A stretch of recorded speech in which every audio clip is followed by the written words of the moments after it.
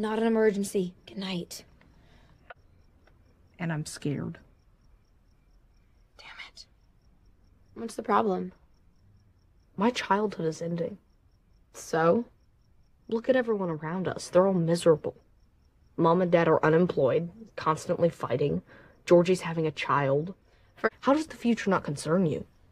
I guess there's stuff I'm looking forward to. Like what? Going on dates. Boring. Driving. Scary. Getting married. Hopefully to Vanilla Ice. You want to marry a snow cone? Sheldon, there has to be stuff you're excited to do. Of course.